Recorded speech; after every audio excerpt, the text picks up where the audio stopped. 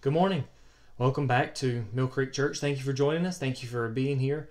I'm glad you can make it to another one of our studies. This time we are beginning another new series. It just seems like the time keeps flying by and we're just studying so hard here and we're moving right along through these series. And I really had a wonderful time putting together the last series. It really challenged me as I was putting it together, and I never want to preach something that I don't first preach to myself and try to implement in my own life. So it was very challenging as I walked through that time and walked through the life of Joseph together with you and saw the resiliency there and tried to put that into practice in my own life. And it was very challenging, but it was also very rewarding, because at the completion of that series, we found out that we were able to look back and have that perfect 20/20 vision and see how God is orchestrating all things together for the good of those who are called according to his purpose. Such a wonderful truth that we find in Romans, but it was echoed all the way back in Genesis chapter 50, the first book of the Bible. But as we move forward, I just want to share with you briefly that one of the hardest parts of this profession of pastoring or preaching and teaching is understanding what it is that God wants his people to know today, right now. But then having that knowledge in advance so that you can aptly prepare to bring that message in the future. So what you are hearing today has been studied upon a week or sometimes multiple weeks in advance. And so there's some great difficulty there in preparing what God would have you hear today, planning out these sermons and these series of sermons out. And it's not a responsibility that I bear lightly. And in fact, one day Travis said jokingly that being the pastor was an easy and a great profession, and it truly is.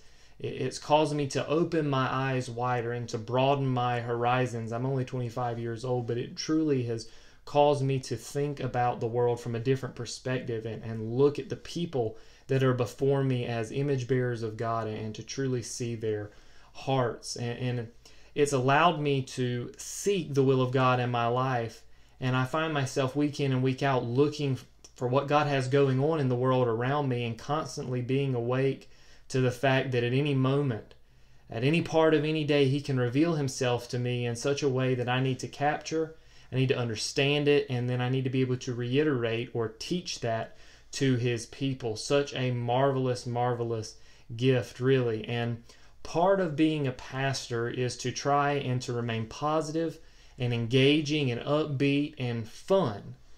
If you think about it for a moment, the majority of people here at Mill Creek Church that attend our in-house services are older individuals. We have typically an older congregation.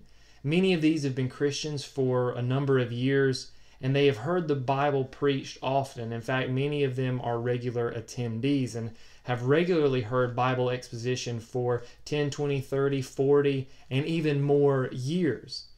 So as a young pastor especially, how do I speak to that audience and engage them while also simultaneously presenting the nuances, the intricacies of the gospel message, which they have heard time and time again, in a way that's engaging, fun, upbeat, and useful to them?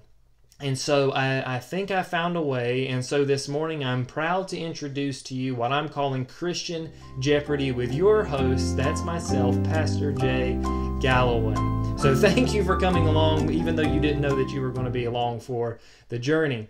And this game is going to be played a little bit differently. At our in-house services, we're going to give the category out and then have the audience members select a number value, and then that will determine the sermon that they're going to hear that day. One lucky contestant will get to pick that number value and also try to answer the clue that comes along with it. But in this series, with it being online, that's not going to be possible. You're not going to be able to have that interaction because, unfortunately, this is not a live event. This is, in fact, pre-recorded. But with with this game, it's just like regular Jeopardy. So you will have to provide me with the question that elicits the correct response. It's the same as Jeopardy. So if the category was Presidents of the United States, the clue would read something like this. This 16th President of the United States is known for his abolitionist attitude and is quoted as also saying, "If I could save the Union without freeing any slave, I would do it." To which the correct response would be, who is Abraham Lincoln? But the clues in our game won't be nearly as difficult or complex or try to trick anybody up. So here we go. The category for our game, the category with which we'll play in person if you're joining us there, is this. It also happens to be the title for our series. Things Christians Do.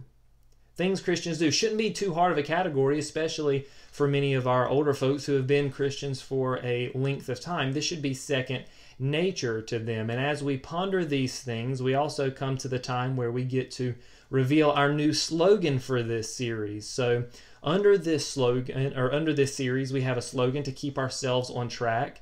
And our slogan for this series is going to be this: faith applied results in life-altering action. When you apply your faith, it changes lives, perhaps yours, perhaps others that are around you. So when we are talking about things Christians do, we're talking about making application of our faith in the world in a way that it results in life-altering action, whether in our own lives or in the lives of those we are encouraging and encountering. And that very well may be your slogan for the rest of your life. I know it's a great Christian slogan, but we need to not get caught up on mantras and things like that. But it's going to help us guide along the way. So now is when we would have a contestant select the first amount, and we would read the clue and so on and so forth. But because we can't do that, here is the clue that I'm going to give you this morning, and we'll just work our way down the list. So this will be $500 if you can answer this correctly. Don't take it to the bank because I don't have $500 to give you. This activity of the Christian consists of intaking information from the biblical text through a process known as this. In English, it occurs left to right, but in some of the original texts, it would be done right to left. So the first message in our series, called Things to Do, is entitled Read. The correct response to that clue is, what is read, or what is reading?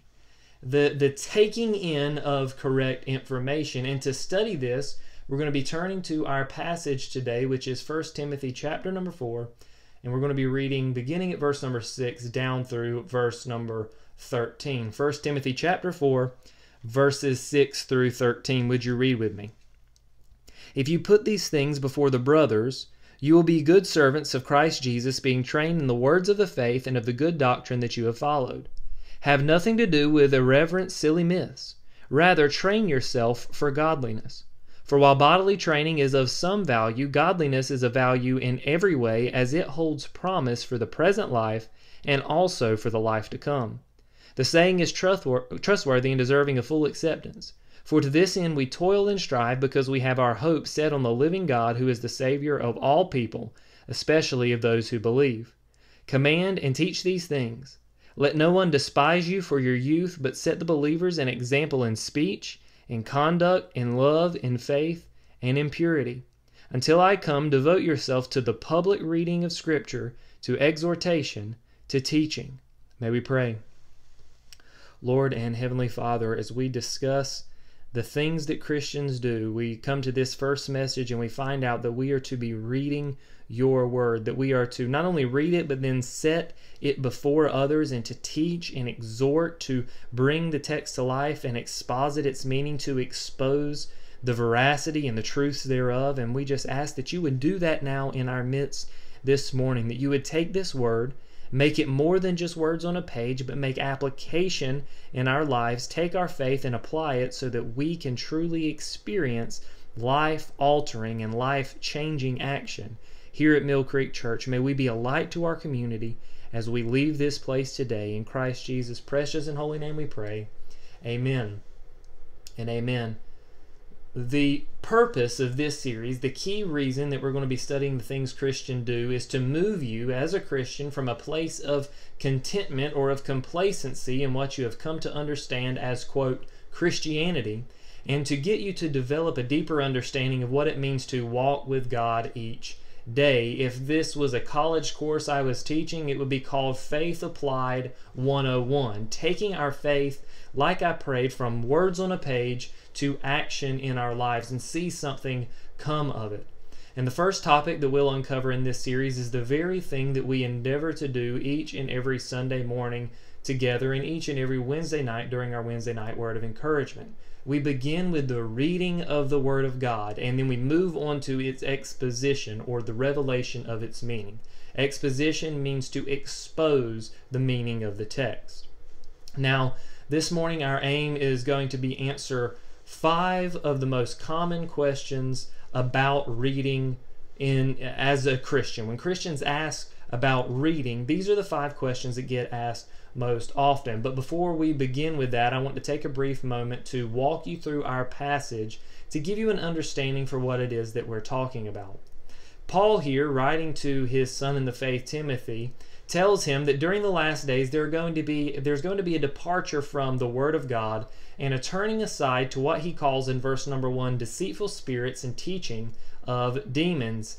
And he tells Timothy that to know the difference between holy and vain teaching, you must test it through 2 avenues, the Word of God and prayer, he tells us in verse number 5. And then we pick up in verse number 6 our reading today.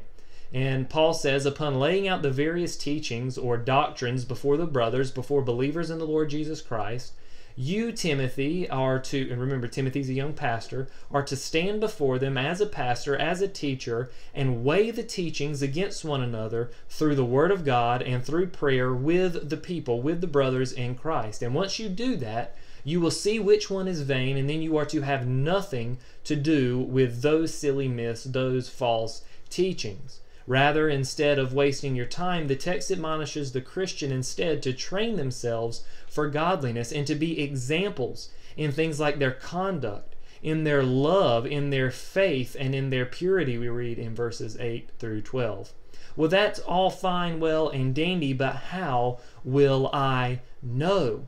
How will I know how to act in my conduct or in my love or in my faith or in my purity? And that's where we pick up today in our study. Verse number 13, devote yourselves to the public reading of Scripture, to exhortation of that reading and to teaching of it. To know how to act, you must first be taught. And what you are taught must be correct, for if you're taught incorrectly, the only way that you can act is incorrectly. Hopefully that makes sense. Everybody's tracking with me so far. So let's begin by discussing our first action that the Christian is to do. Things Christians do. The first thing is read. And we're going to ask our 5 questions. Ask 5 questions. The first being this: what if I don't like to read? What if I don't like to read? Now, this might seem like a silly question, but it is actually a very important question. If a person is disinterested in books or in studies, then it's likely that the Bible on their table will never take root and become the Bible in their heart. They'll never intake it, and as such, they'll never act on it.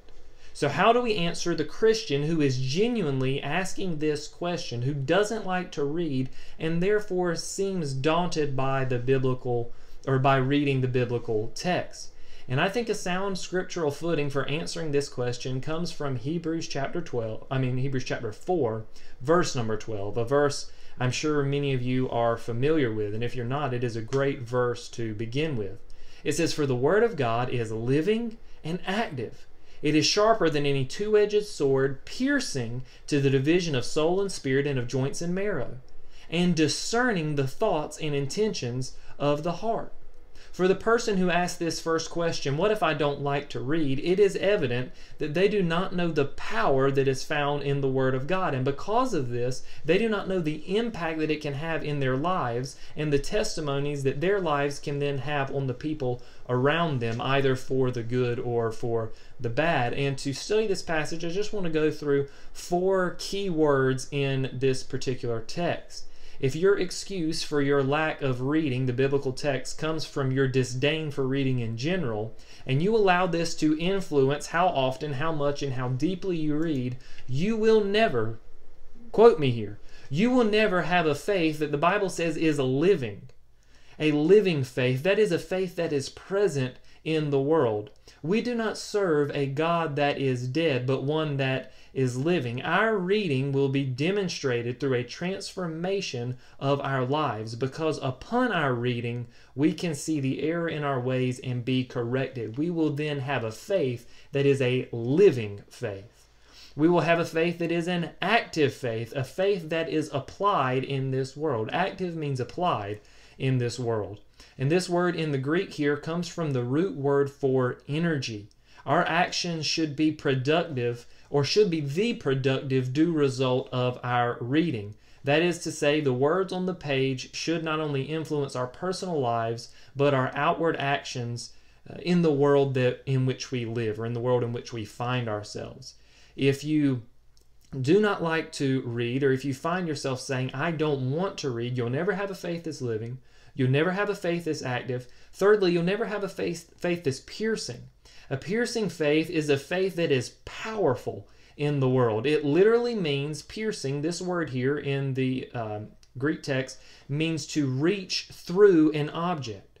Our reading is to reach through our hearts, it's to reach through our minds, and it is to reform our lives. It's going to be demonstrated in our actions, and it's going to penetrate to the deepest, darkest, most innermost part of our lives and of our hearts. You want to know why churches are sometimes growing in numbers and yet we're not seeing a change in the world? The statistics keep showing that the church is being more like the world instead of the world being more like the church, because we are not allowing the text to pierce to the soul and to the spirit, to the bone and to the marrow. We have forgotten the power that is in the Word of God, the almighty Word of the risen God. You'll never have a faith that's active. You'll never have a faith that's living. You'll never have a faith that's piercing, and you'll never have a faith that is discerning if you're not reading. A discerning faith is a faith that makes sense of the world. The word here means to critically judge. And critically here does not mean harshness. It means depth of judgment. You are to judge deeply. You are not to judge harshly. By reading, we garner a spiritual discernment by which we can test the waters. We can judge for ourselves through the Word of God and through prayer. Remember, that's the lens that we're to look through.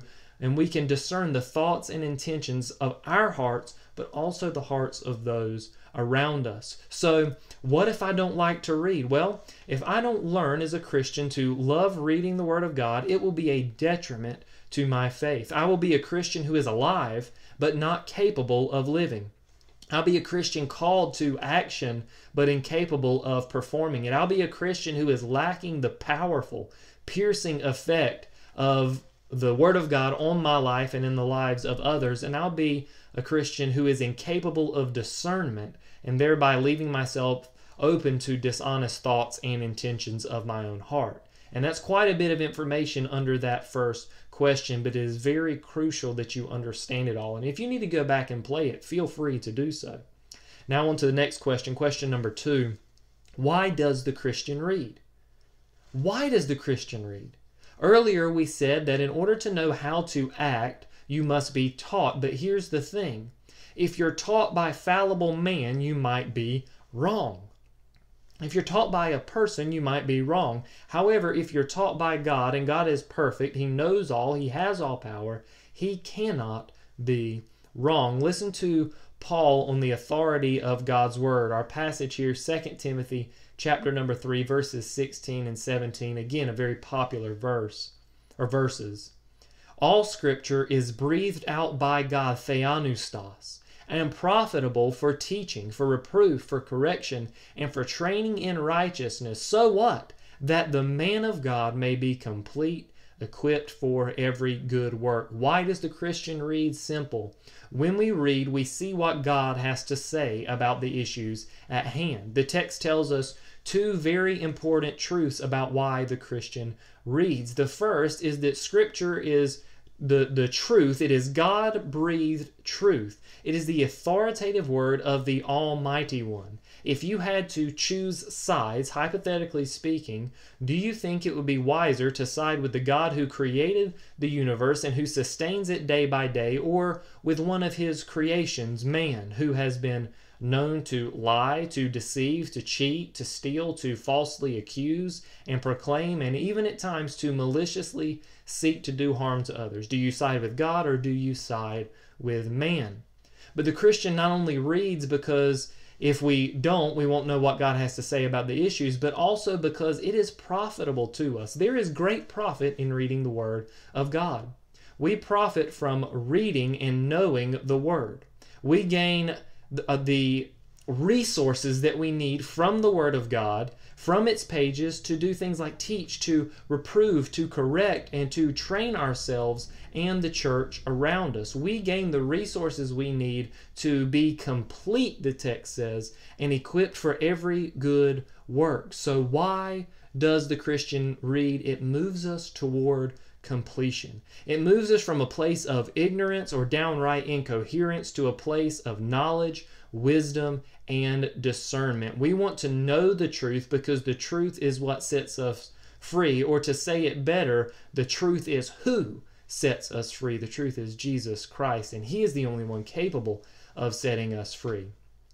So on to our third question this morning. The next one that guides our study is this: what does the Christian read? We know what to do if we don't like reading. We know what our faith will look like if that's the case.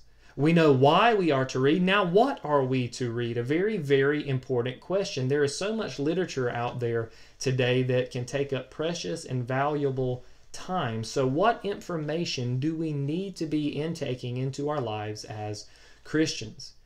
And it should be obvious that the Christian wants to know more about God, right? At least I hope it's obvious. If that's why we read, to see what he has to say, then where do we find what God has to say? And Psalm 119 has this to say in verses 10 and 11. With my whole heart I seek you, the you there being God. Let me not wander from your commandments. I have stored up your word in my heart that I might not sin against you. Now, folks, there is nothing wrong with reading Christian books or Christian periodicals or even regular books or periodicals. There's nothing wrong with reading in general. There's nothing wrong with reading study guides, with reading devotionals, with reading textbooks, and certainly there is nothing wrong with reading your pastor's Wednesday night word of encouragement, which comes out every Wednesday at 7 o'clock on our Facebook page. Just a shameless plug there. But there is no greater place to spend your time than reading the Word of God itself in the Bible. Do you know that if you only spent 15 minutes a day in God's Word, that would equate to 91.25 hours in a single year? Now, if you think about it like this, that there are 40 hours in a typical work week, that would be like taking over 2 weeks vacation where all you did during the day was read the Bible. Over 2 weeks in a row where all you did all day long was read the Bible. It adds up. That's just 15 minutes a day. And here's the important truth that Psalm 119 teaches us. Whatever we store up in our hearts determines what it is that we are seeking. Run it by you one more time. Whatever we store in our hearts determines what it is that we are seeking. And hopefully that makes sense. If you want to see what the weather is going to be like, you check the Weather Channel or the news. If you want to know what's coming on TV, you check the TV guide. Therefore, if you want to know what God has to say, you check where he has revealed himself. And the Bible says that God has revealed himself previously in a variety of ways by a myriad of means, but now he has most completely revealed himself in the person of Jesus, the Word of God made flesh. And how do we know where that is? The Word of God. It is in the Bible itself. How do we learn about Jesus? We read his Word. But now this is important. I get this question probably more often than I get any other question. Most asked I've ever received. Which Bible do I read? Which Bible do I read? Perhaps one of the most asked questions I ever get. And I always respond the same way. How serious are you about your reading? How serious are you about reading the Word of God? For the serious scholar, for the person who takes it seriously, learning the original language, the Hebrew, the Greek, and the Aramaic, is by far the best way to read the Bible. But for most people, this is a huge undertaking that more often than not, they just simply don't have the time for. So the next best thing is for us it would be English, but a Bible in your native tongue that keeps as close to the original text as possible. Right now, the two that I recommend the most to people are the English Standard Version and the New American Standard Version. They are as close to a word-for-word translation as you can get, while also taking into account the newest, which are actually the oldest scrolls that we have found from over there in the tombs and in the rocks over in the Holy Land. And there are some other things we can read, other resources, commentaries, concordances, things like that, so on and so forth. You can read all of these things, but by far, what does the Christian read, or what should the Christian be reading? It should be the Bible. Our second to last question focuses on this. How should the Christian read? How should the Christian read?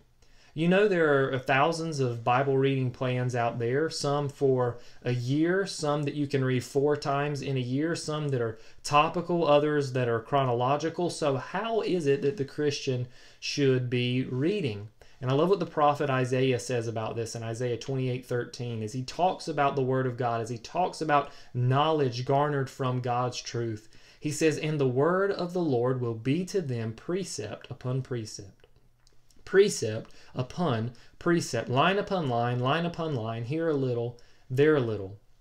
First of all, we see in this passage repetition. Anytime we see repetition in the Old Testament, it should really be a signal to our brains that something is really, really important that the author wants us to grasp. So what is it that God is saying here as he's talking or speaking through the person of Isaiah? And I think there are a couple of things that we need to understand here. The first is that the biblical text was written in a specific context and should be interpreted based on that context. Not all the books of the Bible were written at the same time under the same circumstances. It says line upon line, here a little and there a little. They were written over time, little by little, compiled together. To take that writing or to take those writings outside of that context or the context in which it was written is to be dishonest, and it leaves us wide open to misinterpretations and misunderstandings. For instance, if we interpret the poetic literature as literally as we would the narrative literature, then Solomon's fairest love that he speaks about in the Song of Solomon would be absolutely hideous.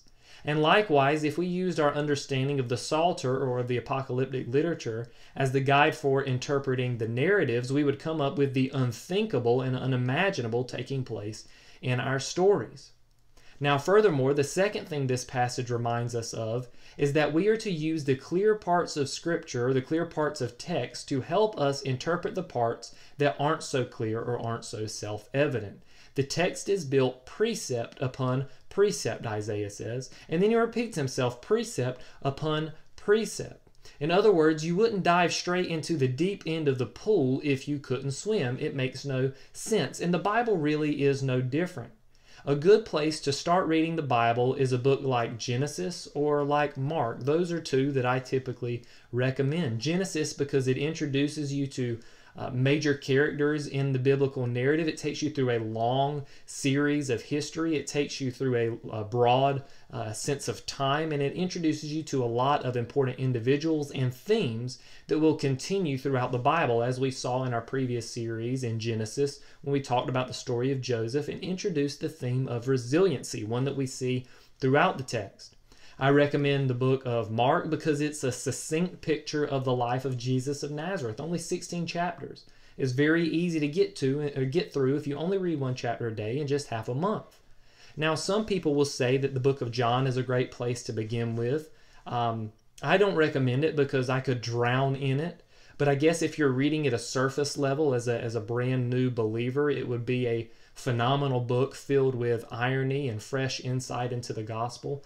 But it's also very thick and rich theologically. I wouldn't recommend it. I wouldn't recommend a book like Hebrews. It's a difficult book, probably not one I'd recommend for believers, and so on and so forth. These are just some of my recommendations. So how should the Christian read? First of all, read the Bible in its context. Read the Bible in the context in which it was written, book by book, chapter by chapter. Remember what's going on here. Making sure to pay attention to both the historical and grammatical nuances of the text. But also, secondly, to allow the clear teaching of Scripture to help you understand those meatier parts that might take a little bit more tremendous study, wisdom, and discernment from above. Don't jump straight to the deep end, so to speak. It's hard to believe we're already at our last question. Well, it's hard for me to believe that. You've probably been bored out of your minds at this point. Perhaps you've even skipped forward in the video. Perhaps you've turned it off altogether. But I find that time is just escaping me because of this. But our final question that we're going to be thinking through this morning is, what about after I read? Then what? This is where rubber meets the road. This is the application. What about after I read? Then what? And this is a very mature question. It understands that taking in the text isn't the last stop in our journey as a Christian. And for this answer, we turn to Psalm chapter 1, verses 1 through 2. It says this, "Blessed is the man who walks, not in the counsel of the wicked, nor stands in the way of sinners, nor sits in the seat of scoffers, but his delight is in the law of the Lord, and on his law he meditates day and night." The psalmist says that there is a special blessing in store for the person who walks in the ways of the Lord and who delights in the law of the Lord, or in the text of the Lord, in God's word. And Paul talks ad nauseum about the Christian's walk and how we are to walk in Christ. And so I would refer you to his writings in the New Testament, because he does a far better job explaining that than I ever could. I mean, he's the Apostle Paul. But I want us to pay very special attention to the last part of verse number 2 in Psalm 1, because I think it gets overlooked more often than not. The text says that on his law, that means on the word of God, we are to meditate day and night. On his law, that means the word of God. In the Old Testament, his law was what was written at that time. For us, it would be the closed canon of Scripture, the full word of God. And it says, on his law, the one who is blessed will meditate on it day and night. So after we read, we aren't simply to forget what we've read.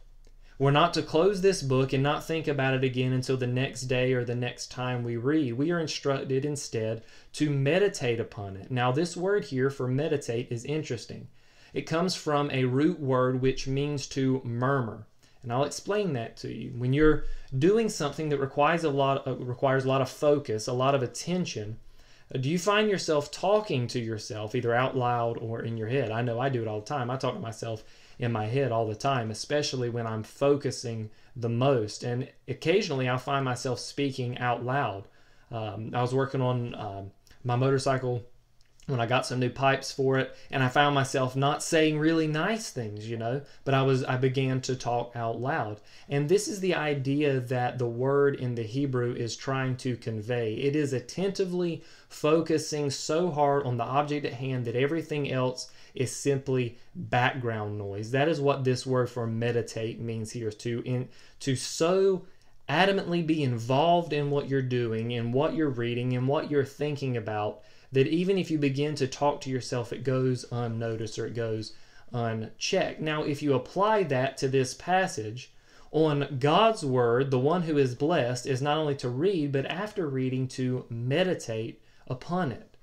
There are layers and layers to the Word of God. It's been said that this same Word of God is both so simplistic that a child can wade into salvation through it, but also so complex that giants may drown in its depths. So I encourage you, as you meditate on the Word of God, there's no reason to sit crisscross and go, oh, that's not what I'm talking about here. Instead, take what we have discussed today and think on these things. How can I implement them in my life? Where can I make time for the God of the universe who created time and ordained it for me to commune with Him more closely? And just to ask, are you taking the time during the week to get into His Word? Are you taking the time each day to read what God has to say to you that day? And folks, I have to be honest with you. It is the duty that I am bound by because of the calling that God has placed upon my life. We cannot We will not grow as a church if we are not reading. We will not grow both in numbers, but more importantly, in depth of our faith. We will not grow if we as a church, not just Mill Creek, as we have a church universal, are not reading the Word of God. We will never deepen our faith if we are not reading. And so, as we end our first message in our new series called Things Christians Do, I hope that you like this kind of whimsical and fun format. It'll be way funnier in person than it will be just me speaking to the camera. But also we need to understand the seriousness of this series and what it is that we're talking about. We're seeking to go deeper, to apply our faith, and to come out on the other side better equipped to handle the world before us that we understand is our mission field. And this week we're going to read and we are going to meditate on God's Word. We're going to find a reading plan that works for us and allow God's Word to pierce our hearts and our souls, to go through and reach through our hearts, reach through our souls, reach into our minds, and change and shape the way that we think about God's Word and the way we read God's Word. And as we leave this week, don't forget our slogan for the next few weeks here, probably 6 weeks or so. Faith applied results in life-altering action. We're not just talking about church anymore. We're actually living it. And so as we leave this morning and as we close today, my encouragement to you this week is this. If you want to live a life in Christ that is living instead of just alive, that is active instead of just present, that is piercing and powerful instead of weak and withdrawn, and is discerning instead of nonsensical, I would ask that you recommit yourself to Jesus Christ today. Or if you have never come to know Him, do so before it is everlastingly too late. And if you're serious about this, I would ask that as we close our eyes and bow our heads together in prayer, that you would seriously think about recommitting yourself to God, especially when it comes to the reading of His Word. And as we begin this series and begin to move through this series, feel free to share these sermons with your friends and with your family if you haven't already. I would also go ahead and encourage you to head on over to the YouTube channel. If you're already here, click that subscribe button, turn on the little bell notification so that anytime a video goes up, you get notified. We don't have to send it out. You don't have to keep going to Facebook. Just subscribe, hit those bell notifications, and also leave a like on the video if you enjoy it. So you never miss out. But as we continue to move forward and think about the things that Christians do, we want to close in prayer as we think about reading the Word of God. May we pray.